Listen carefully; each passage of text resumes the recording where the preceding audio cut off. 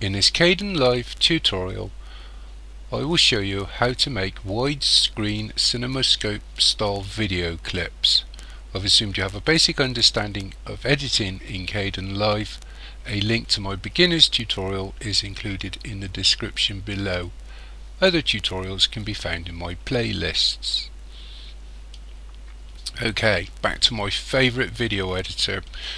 I mucked around with lots of them, as you may well know from my sort of tutorials I've got, but I always come back to Kdenlive as the default.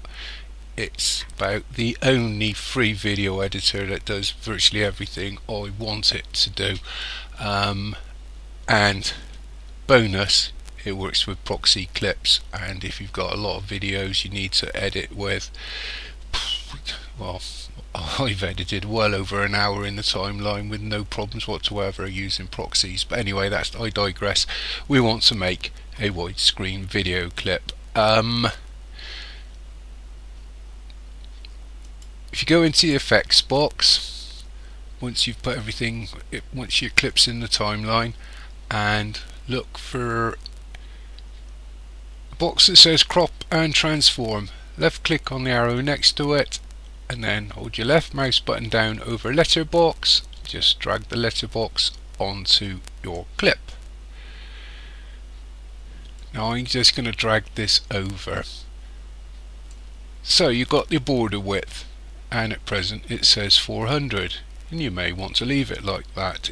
It won't distort anything, it's literally chop the bottom and top off.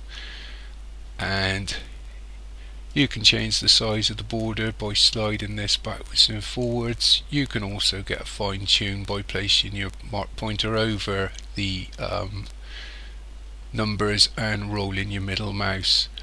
But to get a Cinemascope style clip, just simply type in 240 and you won't be far wrong. You don't need a mask, you don't need anything, and that's it. That's all you need to do. And simply render your video. So I don't know what else I can show you on this really.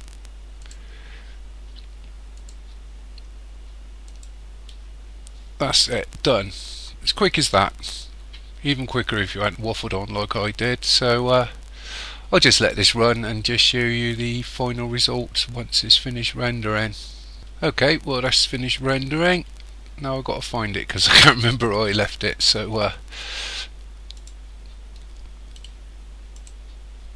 there it is there. And you've got a widescreen video clip. Hopefully that's helped somebody. Thank you for watching. Cheers.